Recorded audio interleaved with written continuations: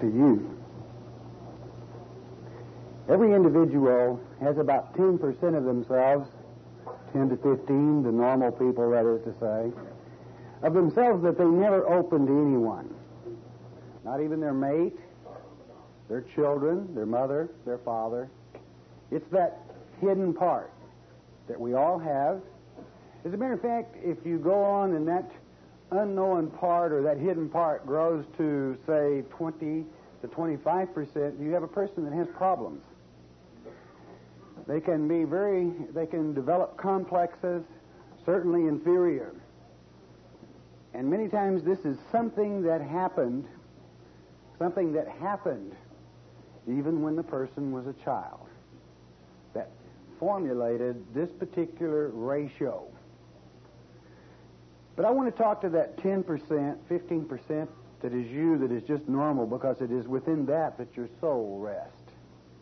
Your soul. You. We're about to approach a time when the Lord needs some very stable-minded people. People that do not doubt. People that do not waver. So not only must you be trained, but that inner you, your soul, must realize the teachings of Christ. And there's only one way you can strengthen that self, that part of you, and that is in faith. Isn't that a simple old message? But I'm talking to you, that inner part. We're not just playing church. I'm talking about that part that you've never shared with anyone. But He knows that part, and He loves that part also. And it is that part that can really get you in trouble. It's that little part that if you were to have more than 10 or 15%, you would be one of these people that would say, well, my grandparents were always strong church people. You know, kind of you might say the stock of the community, all right? And they did it, and it was right, and it was noble, and I mean, after all, didn't everybody in the community respect them because they went to church, you know? And I want to pray to God, but in that 10%, sometimes that little thing called doubt pops out. Like, well, I know they did it. Is it really real? I heard a lecture on evolution the other day. That speaker, he was really quite a speaker. My high school teacher told me about evolution. It's in the books. It's there. Is the pastor and myself right? Is it correct? When we read the Scriptures, I mean, that's not like the whole school system, you know? That's not like the whole world that follows after this same teaching, that is to say, of evolution, humanism. Well, no, I know I give my heart to God and my love to God, and I've got faith, and I'm going to do it. I'm going to pray anyway, whether it works or not. Come on. It is too late in this generation to be in that frame of mind. Too late. You've got to know.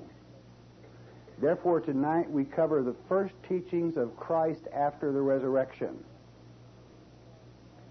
I hope, dear ones, that when I discuss and talk this over with that part of you that you've never shared with anyone else, as you take that part within that part of yourself, that you listen to these proofs that are so simple. And I assure you that the proofs of His second advent are even simpler than that. There is a day coming when you're going to be delivered up before Antichrist if you remain true. And he's going to look you in the eye with his big, beautiful eyes, and he's going to say, don't you know I love you? Your mother, your father, your brother, they want you to listen to me. I don't want to hurt you. I just want your soul. I want your face on me. There can be no waver at that moment, dear one. You've got to know what the Scripture says concerning this, and you cannot have that doubt factor. He's real. We're not playing church. Christianity is a reality. So that's why did you get the phone? I thought the Lord was calling us there for a minute. You know, this is rolling off so good here, and we're getting started, you know. All right. But let that part of you that you keep so covered and smothered that you don't dare let anyone else see or feel or touch, open it up a little bit tonight and listen to the Word of God. And know that you don't have anything to be ashamed of, and that you can be totally open. Now, don't misunderstand me in saying that you're always going to have that 10%. I am, or what? But what I want you to do, I want you to square that 10% square in the face and be honest with it. Tell it it's going to do exactly what you and your soul decree that it shall. And you want it to come on and fess up too, and make sure that in those hidden parameters of your mind, your soul, your body, that there's no room for doubt. That you're a can-do type Christian, and you don't ask any favors but to love the Lord and to know that His Scripture is true. Now, why did I choose this takeoff? Well, this is such a simple message. But, beloved, it is the simple things sometimes that we get careless with. It really is. And we're coming into a time that you're going to find that these simple things are probably more important than ever. And your honesty with yourself and with Him is priceless. Just absolutely priceless in this mixed up, confused world. Let's start the story. You can open your Bibles to Luke chapter 24 if you like. Christ has just come from the tomb. Mary Magdalena has talked with Him. He's been to the Father. He returned to two of the disciples walking down a road. These disciples walking down the road, the truth in the Greek was holden from them. And I'm going to tell you why the truth was holden from them. You'll find that verse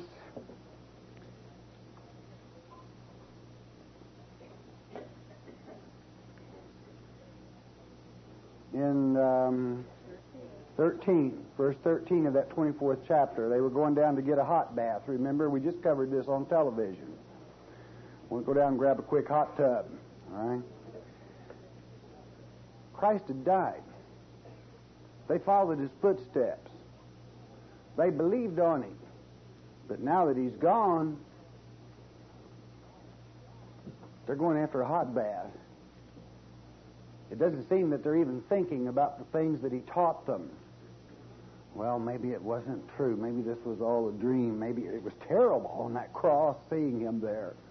It was terrible and frightening when they drove us away. Let's just stop and let's just think a moment. Let's go down. Let's go. It's only 7 miles. Let's run over to Emmaus hot baths. Let's run over there and relax a little bit. After all, we're really uptight. And they're walking down that road, and to them a stranger joins them. Beloved, I do not believe those disciples, had it not been withholden from them, they were blinded for you today, for your benefit, so that you can see how it happens when you are in the stark reality of the crucifixion or the fulfillment of prophecy as it comes to pass, even though it is embedded in your mind, preached, taught, and embedded and imbued there. And it's still real easy to say, whew, it's all over. I'm not sure. I wonder. I really wonder. Beloved, always do not put your strength in God's Word in man. Put it in that Word. You let that 10% of you open up and pour out into that Word. I don't care what happens to any man at any time. The Word stays the same. You understand that? The Word stays the same. It will come to pass as it's written. So he buddies right up. The Lord buddies up with these two, and he said, did you hear what happened? They say to the Lord, well, what? Tell me about it, he said. He said, well, the Lord was crucified. We don't know where the rest are as they walked along, and you can see all sorts of doubt, but bear in mind, God placed this there. And let's pick it up in verse 24. And certain of them which were with us went to the sepulchre and found it even so as the women had said. They kind of doubted the women, but yep, it was just like they said. But him they saw not. Didn't see him. Didn't see the Lord. That's doubt. Just slips in all over you. I don't care what the world does, and I don't care what you hear. I don't care what you read. God's plan shall come to pass exactly as it's written. What I'm I really want to strike home, is I want you to be prepared mentally to observe the supernatural in action and not let it weaken or phase your faith. You know the false supernatural one comes first, and you must even have that 10% of you that can take over at a time like this. You may just want to go get a hot bath, all right, or whatever. Well, I heard the report, but the Lord wasn't there. He wasn't there. All that he had taught them, he told them exactly where he would be. Had they concentrated on the Scripture, it was written, it was there all the time. And that's why you must embed that 10% of yourself in that Scripture, get your teeth on it and hang on to it and say, it's going to happen this way, and I'm going to see it come to pass. And no one will waver my mind or thought in any direction.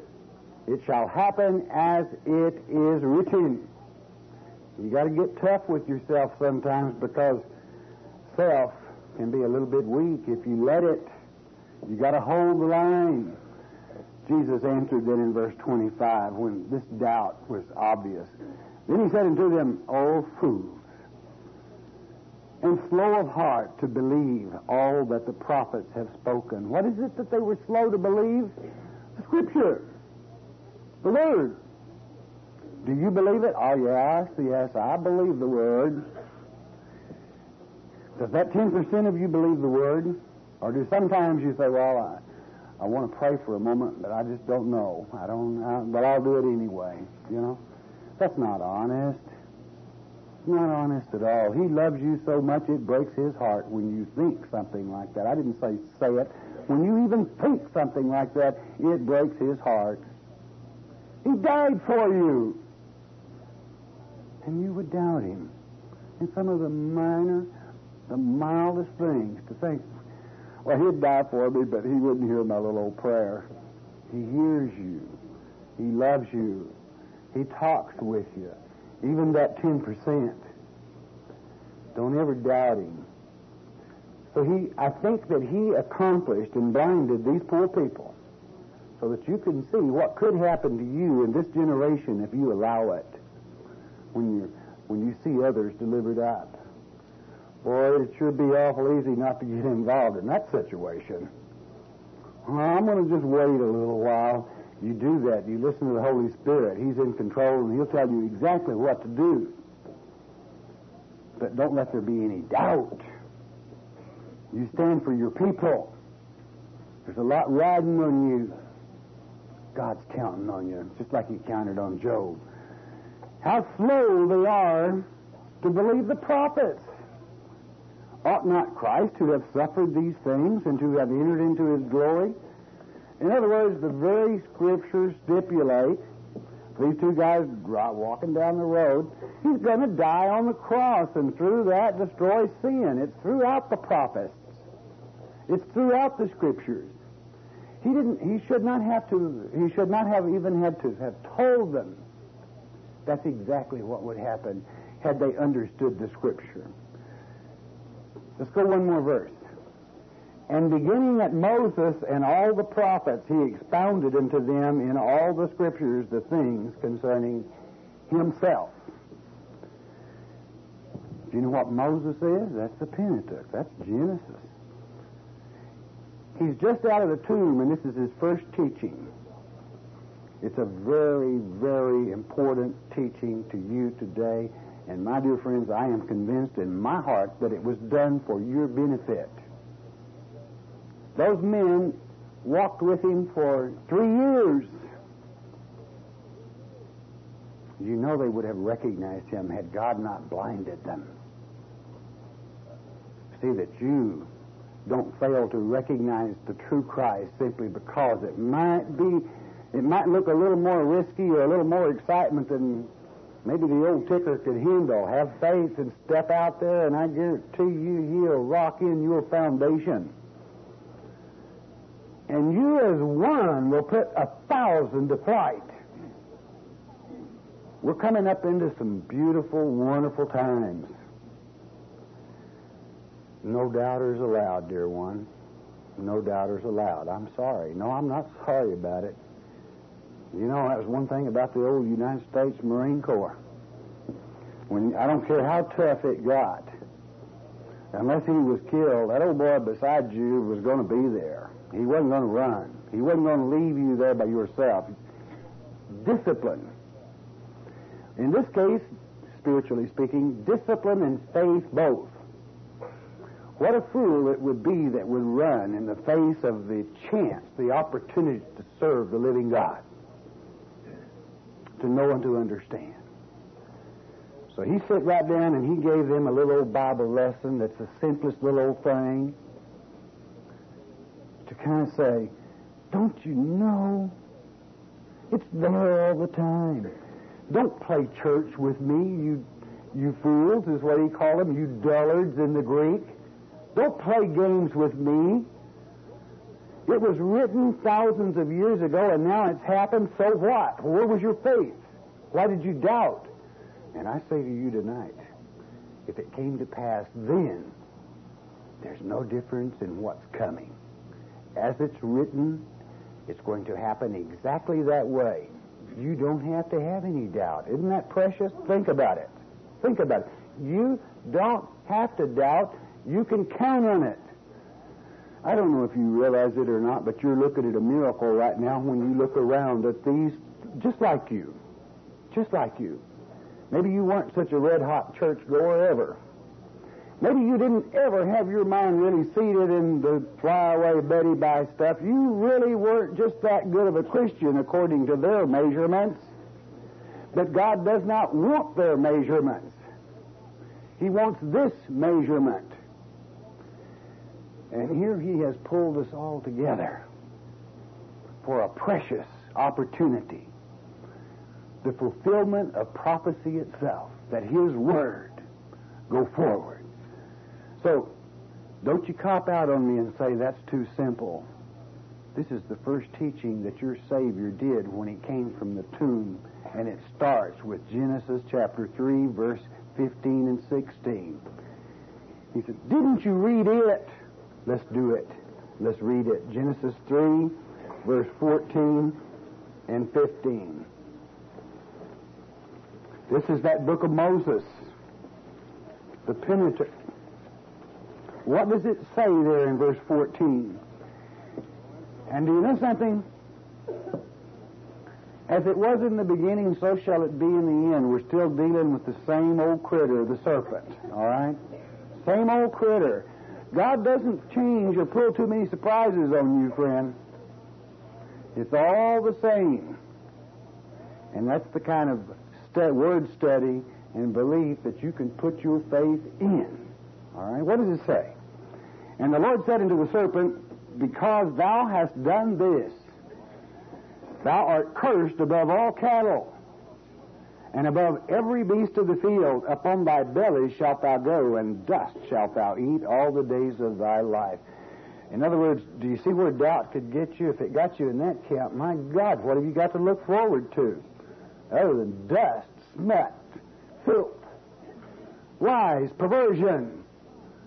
How disgusting to even think you could let doubt for a Savior that would die for you enter into your mind as such filth as this serpent, this devil. 15, and I will put enmity. Now, did God say, maybe I'm going to get around? No, he said, I will put enmity between thee and the woman, and between thy seed and her seed. I swear to God, I think one reason we see such strong women soldiers in this end time is because of this. It's get even day. I'll tell you the truth about it. I've seen women that will stand with a spirit that Satan would run from. It's get even time for the ladies, I'll tell you. I believe it. I really do. And the women between thy seed and her seed, it shall bruise thy head. In other words, he's going to bust your noggin. What's in your noggin? The brain. He's going to kill you. That's what it means. And thou shalt bruise his heel. Jesus said, there it was written. All the way back in Genesis, they're going to nail my heels to the cross. It was there all the time. How could you not have faith? You stood there, you observed the crucifixion. You saw his hands nailed and then his feet. And there was this verse in God's Word. God said, I will. And he did. What does that mean to you today? That same serpent is returning as the dragon. And do you know something? He will. Don't you only let 10 little percent of yourself grab a hold of that. All of you, totally complete. And know that God's Word is complete as it's written. And bless your hearts, it's here all the time. What you're hearing is Jesus' first teaching after the resurrection. It's important, though it is simple, because the wisdom that is buried into it will strengthen your faith just as much as any of the rest of his teachings. This was the last one, basically, in simplicity. And then you could return right. Well, let's just take it right through the Old Testament. Let's stay in Genesis, but let's go to chapter 22. Oh, this is so beautiful, but so simple. Can you imagine him taking the time to teach these scriptures to these boys that didn't even recognize him? He did it to show you how important it was. 22:15, and it reads, and the angel of the Lord called unto Abraham out of heaven the second time, and said, by myself have I sworn. In other words, you can count on it. There's none greater than God to swear by, saith the Lord. For because thou hast done this thing, and hast not withheld thy nations, the father of Israel as well as all ethnic nations. And the seed that would come from the loins of Abraham would be that Messiah. The true Messiah. Not the fake. The true Messiah. That would speak to those two lonely, blinded men walking down the road that day. I want you to see those two men, and I want you to see them real good, because by the grace of God, there might go you. Good English, what? But it made the point. Don't let yourself be caught in that position, dear one. It is written. That seed that would bless every race, every color, every creed, that would believe, that would take hope, that would obey, that would even try. You know, that's a beautiful thing, is that when we stumble, bum, and bless your hearts, you know, there's nobody that's I'll even sit and use myself as an example. You know, when I was 13 or 14, I was already 6'2", and I had them other little old kids in my class, you know, and I could stumble, and it seemed like I really got a complex that everything I did just, then nobody could mess things up like I could or displease my grandpa. He's the one that raised me. There's nobody could displease him more than I could, but how that man loved me. And he counted it as good. You know, well, so does our Father. He counts, even though we trip and even though we slide. Hey, if he can bless somebody like me with you, you know, you're precious, then what will he do for you, all right? When you really believe him, when you really follow him, for your people, even for this world. And let me tell you something. I'm not at liberty to discuss it, but we're having a far greater impact on this nation than you might think we are. You might be surprised. On the rolls is like a who's who, even in certain ministries of this nation and the world that study right with us. I will not give way to mentioning names or anything of that nature, but I just want you to know that even in the White House of this great nation, this program has been observed and adhered to for quite some time, and it makes a difference. What makes it make a difference? Because the Word is taught there. So don't you think that you're not in a time, living in a time, that God's Word is important if you stick to that Word and give it credit. Believe it and have faith in it. God can never finish blessing you. So he told this to Abraham. What had Abraham just done? Remember that Mount Moriah? Took Isaac up there. The Lord, he was too old to sire a child. Sarah was too old. There's no hope. And a miracle baby happened. And then God says, take him up there and kill him. Abraham had the faith to know if God said it, it was all right. Now, that's difficult for some to understand, but know this.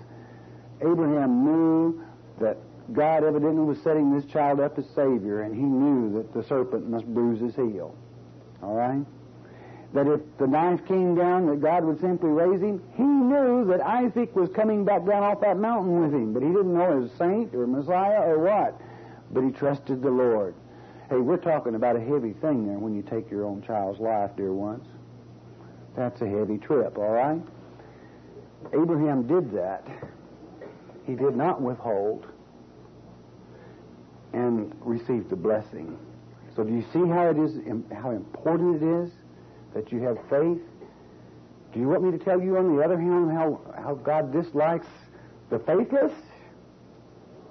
Especially if you want to believe, but you just let that little old 10% walk in. Do you understand why I'm talking to that 10% tonight? It's late. Let's go on. Let's go to Numbers 21. Abraham did not withhold the son. God withheld that son because it would be his own son that would die on that cross, that would be Messiah. Okay, Numbers chapter 21.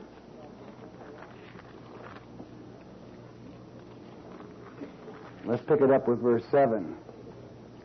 Therefore the people came to Moses and said, we've sinned, for we have spoken against the Lord and against thee, praying to the Lord that he take away the serpents from us. Remember, this was the time they were in the wilderness here. I want you to make a mental note of this. You'll be remembering it again tomorrow afternoon. They were in that wilderness, and strange things can happen in the wilderness, all right? They sinned to the point that God sent some snakes in there. The snakes bit them, and they died. But there's a real deep message in this. Listen to it. And Moses prayed for the people. Always pray for your people when you see your brothers and sisters that are unbelievers. Pray for them. They're your own. But by the grace of God, there would sit you. Good English, but it gets the message. 8. And the Lord said unto Moses, make thee a fiery serpent. What's he got? Lord's telling them to make a serpent. Yep. And set it upon a pole. This is symbolic of the crucifixion of Christ on the pole.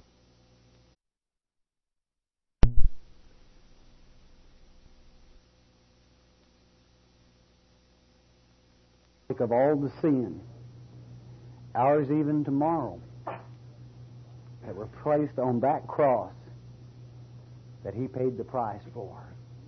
So yes, even this scripture speaks of Christ on that cross. I hope that this strengthens the simplicity of this message, strengthens your faith to the point that when you begin to look forward to what tomorrow brings, and how blessed you are that you would live in this generation when you can hardly keep up with the prophecies that are being fulfilled each day, then your conscience should say to you, something's about to happen. Am I ready? Am I ready for what? Maybe we should oversimplify it, and I'm not talking down to you. Are you ready for what? To do what pleases Him. He's calling out some very special people in this generation. Some people that can plow deep spiritually. That's why I said I see I see a movement even among women that their spirits seem to want to fight back at that serpent. Because this is a spiritual war that we're about to enter into. It is not the power of the arm that shall prevail in this battle, but of the Spirit, your faith, your strength in Him, because He is our strength. That's what you've got to be ready for. Do you know the Scripture? Well, I wish I knew all of it. Lord, I do too, dear one. That's not possible that any of us can know all the Scripture. But work at it. Do work at it, all right? Learn the general overall plan and stick with it, all right? Absorb it. Okay. So, we see another type there of Messiah. Let's go on to Psalm 16. I'm not going to keep you real long tonight. There is no need to. I want to talk to that 10% of you that no one else ever speaks to. And I want to shake it a little bit. I want to wake it up to the fact that I don't want it to deceive you. I don't want you to allow it to lead you astray, especially in this generation. This is what Jesus told those men after the resurrection, after the crucifixion. Verse 16, chapter 16 in the Psalms, that 16th Psalm, and we want to pick it up with about verse 8. I have set the Lord always before me. Because He is at my right hand, I shall not be moved. Can you say that? Let's all say it. I shall not be moved. All right?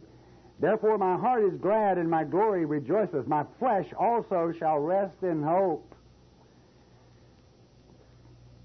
In hope, in peace, in tranquility. For thou wilt not leave my soul in hell. Christ went to that place of holding called paradise, and He freed a bunch of them. But He didn't stay there. He won't yours either. We have the victory. You understand where this is coming from now? This is Jesus telling those men, did you think I was going to stay in hell? Haven't you read the Scripture? Didn't you read that 16th Psalm? He wasn't going to keep me there. I'm coming back. And beloved, He's coming back again. For thou wilt not leave my soul in hell, neither wilt thou suffer thine Holy One to see corruption. Though I be on that cross, that pole, and bear the entire sins of the world for one and all times, I won't be corrupted. Isn't that beautiful? And when you're in Him and He's in you, though we do fall short, we have that hope and that perfection within ourselves. It'll pick you right up by the bootstraps. It'll strengthen you. And when you get one of these little old problems in this world that, dadgum, it just looks like the whole sky's falling in on you. Hey, we can handle it. It's no problem, no trouble, friend. Our Lord is in control. We've got a great advantage. A great, great advantage. If you will understand the simplicity and let it talk to that 10% of you that you've never let anyone else just really get real close to and talk to, and know that He loves you, that He wants to help you. Thou wilt show me the path of life. In Thy presence is fullness of joy. At Thy right hand there are pleasures forevermore. That's your lot. You got a choice. Do you want the dust? You want your belly to drag around on the ground right with your leader? If you follow the serpent, don't let that little old 10% of yourself get hold to you. You say, I've got enough sense that it doesn't take a real bright person to say, I'm not following that sucker. I want no part of him. So don't you even try to know it be and cause my faith to let doubt slip in. After all, I am a child of God, the living God, and within Him I have my strength. All right? That's real easy. Practice doing that, saying it to yourself. You talk to that inside self. Hey, friend, I've been in this old body quite a while, and I know what it'll do to you. I know how it'll talk to you. You're not talking to, just anybody here. I know how that little old 10% can get hold of you and say, oh, now shoot, let's think about this a minute. Whoops, watch it. If you stop and listen to it, you already had. Okay? You get tough with it. You get real tough with it. Because, beloved, the sad truth is this, or I call it the good truth. There's time we got to cast the 10% out if it becomes necessary. And fill it with the fire of the living God and become ministers of fire rather than play actors, playing Christian, playing I want to know God's Word. There's nothing that complicated about God's Word. The simple facts are stated. These men seem to have forgotten them, and Jesus is teaching them right out of the tomb. That was the most important thing at that moment to him. And again, I think it was for you. It's beautiful that he would take that time, after having paid that price, to come back for you. I think I can better understand, in understanding this, how he would say, when he was carrying that cross up the hill, daughters, don't weep for me, but weep for yourself. The day shall come when it will be said, blessed are those that are barren. That is, those that do not wed the false one, that stay virgins for me. In that spiritual sense, it is so precious to him.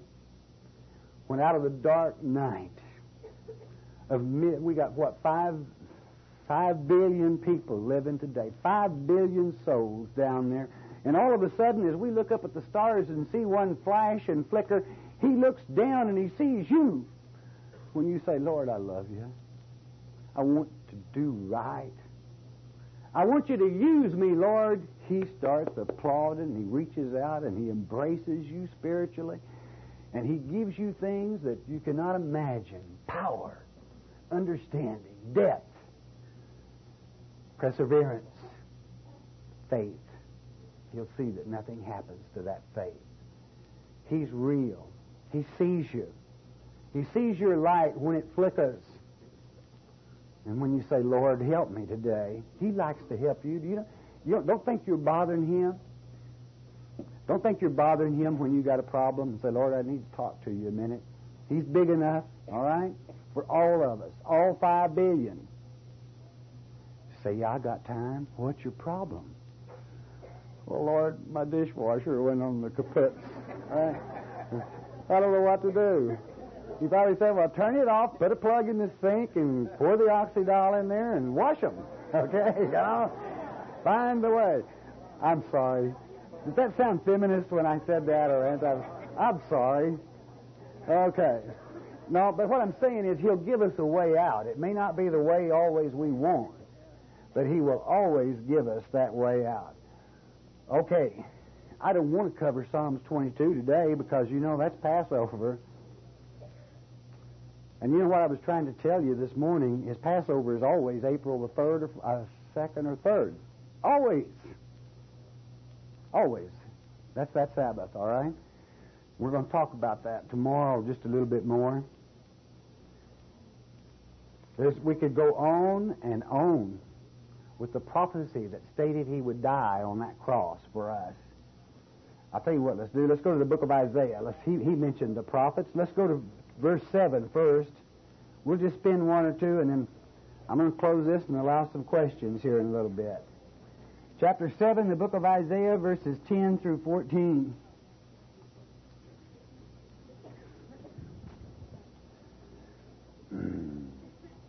And verse 10 reads, Moreover, the Lord spake again unto Ahaz, saying, Ask thee a sign of the Lord thy God. Ask it either in the depth, or in the heights above. And Ahaz said, I will not ask, neither will I tempt the Lord. You want to remember, if your faith is strong enough that you don't even have to ask for a sign, that's pretty strong, my friends. It's really pretty strong. A lot of people say, well, I wish God would show me a sign. Do you really want to? Your faith is really good for a lot until you see the reality. And then hope for that is unseen is a thing of the past for you, my friend. Because you have seen then. It's really almost a penalty. I'm not going to get on to that. Some of you will understand what I'm saying, and if you don't worry about it. It doesn't amount to a hill of beans. All right? 13. And he said, Hear ye now, O house of David, it is a small thing for you to worry men, but will ye worry my God also? Therefore the Lord himself shall give you a sign. Behold, a virgin shall conceive and bear a son, and shall call his name Emmanuel, that King. It was written throughout the Word that Jesus would come, that he would die on the cross. But he reiterates the whole message to those. Talk about patience. Let me ask you something. I mean, let's get this right down where the rubber meets the road. Let's say that you had a child that just really got all messed up in life, all right? I mean, really messed up. And you had worked 10 years getting a little old bitty nest egg set up over here, you know? Counting on kind of maybe leaning back on that a little bit and relaxing, maybe. And the kid really blows it. And you go in there, and you got to spend that whole nest egg. And the child says, Boy, I wouldn't have done that for you. You're a fool for having done that for me. Because I'm going to do it again. I love life. So you see, when Jesus had just got through paying the price on the cross, and they kind of forget about him when they're walking down the road, how would you feel about it? Would you be happy? Would you have taken the time to start all over? From Genesis, the Word, the living Word? Could you have had that patience? I don't know. You'll have to answer that yourself. But I just want you to see where he's coming from, right down where his emotions, for he is very emotional, very much so. His love is, I think that is one reason that his love is such a pleasure, is that it's not a fake love. It's real. And he shares that with you when it's just poured out upon you. When he dies for you on the cross and still has that kind of patience. Don't pick the snake. There's no choice, friend. It's silly to even think of one. Don't let doubt come into that 10% of yourself. Look at the dust. Look at the dirt. Look at the perversion. And pick yourself up. He loves you, and he is precious. On it goes. Let's see. What we've been going here for a little bit, but I want to go. Let's go to Isaiah 40 while we're here, real quickly. Isaiah 40. I just want to show you how easy it is to document this simple thing in the world, and there's not a person in the room that could not have done this same thing. By that I mean the simple message. Chapter 40, verse 9. O Zion, thou bringest good tidings. Get thee up into the high mountain, O Jerusalem, that bringest good tidings. Lift up thy voice with strength. Lift it up. Be not afraid. Say unto the cities of Judah, Behold your God. Behold, the Lord God will come with a strong hand, and his arm shall rule for him. Behold, his reward is with him, and his work before him. He shall feed his flock like a shepherd. He shall gather the lambs with his arm, carry them in his bosom, and shall gently lead those that are with young. Do you understand that one in part still got to come to pass? Do you know what the young ones are? That's those that maybe are not even able to really know the Scripture well enough to make it on their own. He's going to pick you up. He's going to pack you the rest of the way. Even after having paid the price, he's going to see you make the trip. He's going to pick you up and carry you. You see, that's written of the second advent as well, when he returns as King of Kings and Lord of Lords. Chief shepherd, he that leads, let him be your leader. He will never, but never let you down. That is written, and it shall come to pass. But again, I hate to keep bringing this up. You got another choice. Yep, the dust, perversion. Satanism. It's called the world. It's called darkness. You got a choice, friend. You don't have to come with us into the beautiful, pleasant, loving world of eternity. You know, have you ever had the feeling that we were all together once before at a certain battle? And that we stood, we didn't have any big deal there. Do you realize we're all going to be together yet again? That your house is going to be next to my house and my house next to yours, and on we go. God's elect, the leaders of all the peoples. No, it's no step for a stepper. And you stepped it before. That's why sometimes that when you meet one of God's elect, that you just can kind of run over, get excited. I don't think that it's a new thing, for there's nothing new under the sun. But beloved, you've got to control that 10%. And if you've got 20% there, you've got more problems yet. You might even need a little help, but I know somebody that can help you. All right? It's time to get it under control. Because, hey, what we're about to go into is something you don't want to miss. Not the dust, not the dirt, not the perversion, not hell, not the lake of fire. When He has love that just flows over even to today. Well, could we really go on without stopping at Isaiah 53?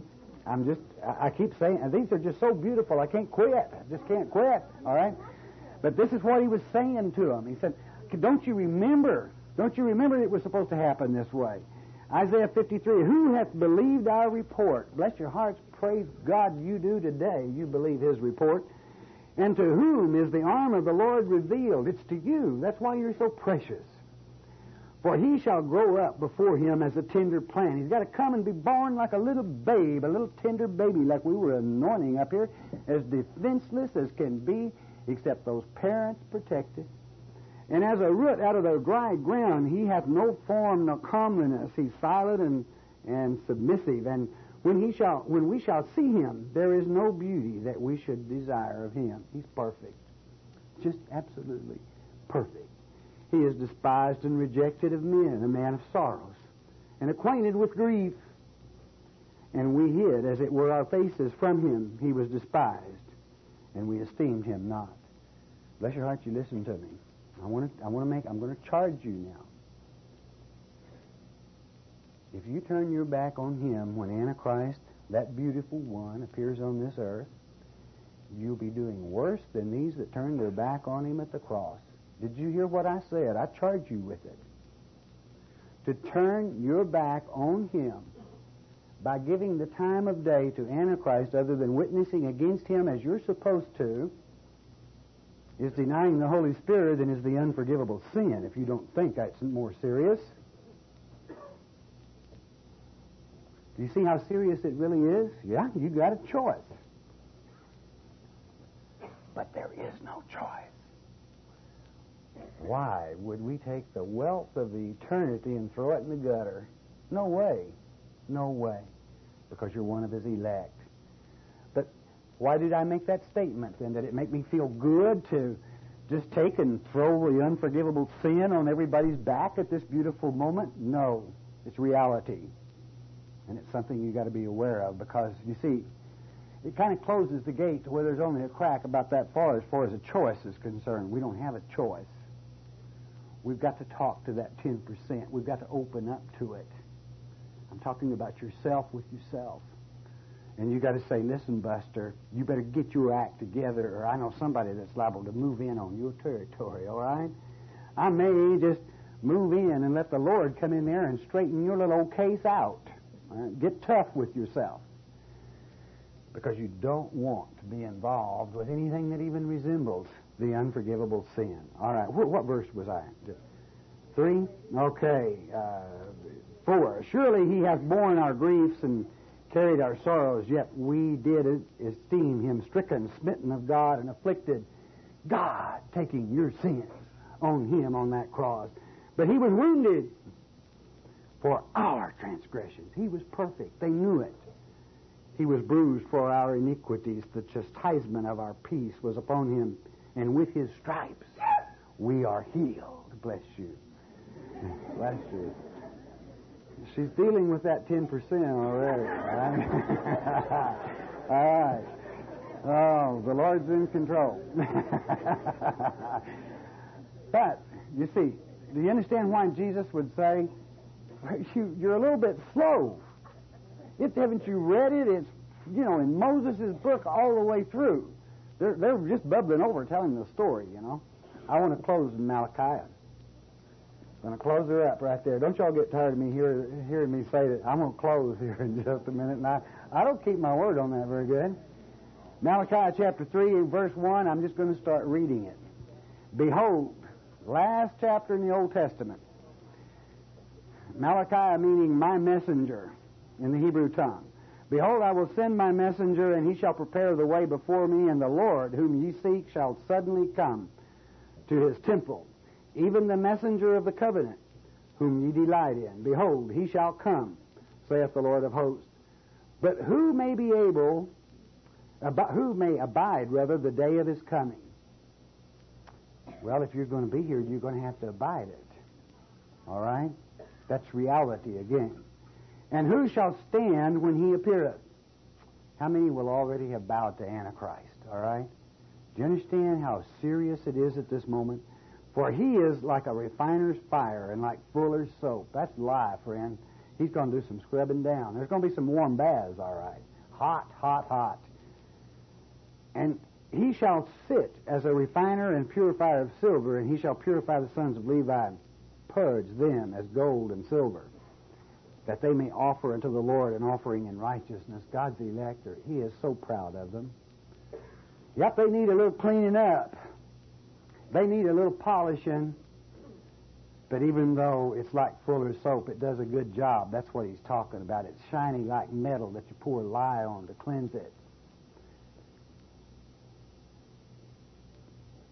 Then and silver and the Lord an offering in righteousness. Then shall the offering of Judah and Jerusalem be pleasant unto the Lord, as in the days of old, as in the former years. Do you know what that former years mean? Ancient, the time before.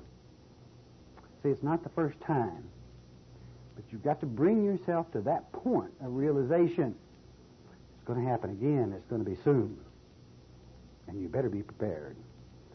And I will come near to you to judgment, and I will be a swift witness against the sorcerers, and against the adulterers, and against false swearers, and against those that oppress the hireling in his wage, and so forth, the fatherless, the widow.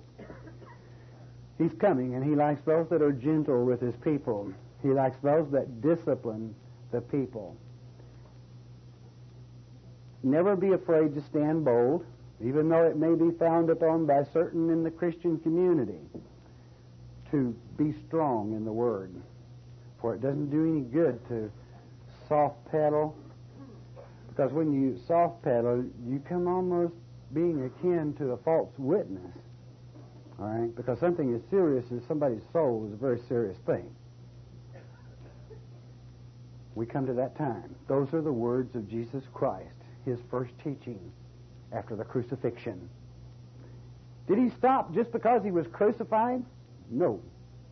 He went back to the beginning. He started over. We have to start over and over and over. Many times we have questions from brand new people that I know that you've heard answered so many times. But you see, that's part of your ministry too. Is feeding those tender sheep. Because as he promised, even the young, those that are young in the Word, he picks up and carries. Bless your heart, he expects you to too. That's what we're about in the first place. You understand? That's why we've got to have patience with them. If we lose that, well, we've really lost the Christ that is in us in large part. What a precious time to live. Yes? He caused those that walked with him on that road that day to not recognize him as he went back to Genesis and simply reiterated the Scripture.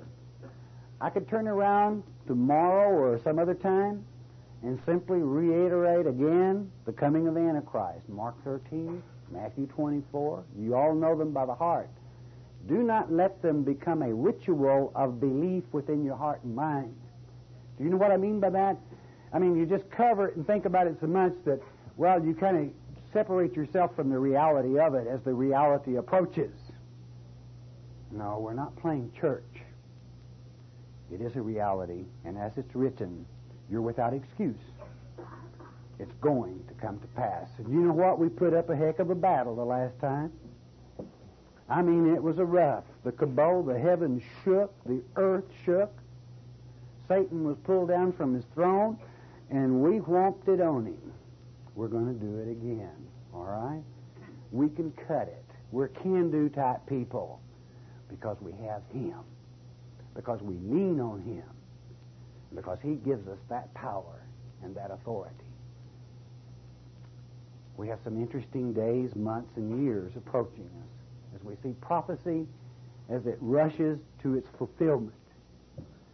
We'll be talking some more about that in the next lecture. Bless your hearts. Even as He thought of you walking up that hill, this generation, so did He when He rose from the tomb. After having freed so many, started teaching all over again that you can count on His Word. So you talk to your inner self, even as I talk to your inner self. That's where your soul is. It's good for that to happen to you occasionally. You never know when you might be tucking a lot of little things aside down there and say, well, I'll deal with it. You know, just me. I'll deal with it later. No, let's keep it. Let's keep it stirred up, even if it's still there. Let's don't let it get comfortable, all right? Let's keep dealing with it. You do yours and I'll do mine, okay? Let's don't jump on each other's case, all right? Just deal with yourself and keep your faith strong and let His Word be a reality in your heart. Heavenly Father, we thank You, dear Lord, for the written Word. Thank You for this Word, Father. We thank You for being with us this day, and we ask that You be with us tomorrow, Father, as we have set this day aside to remember You and that time that You paid the price for us. We ask it in Jesus' precious name.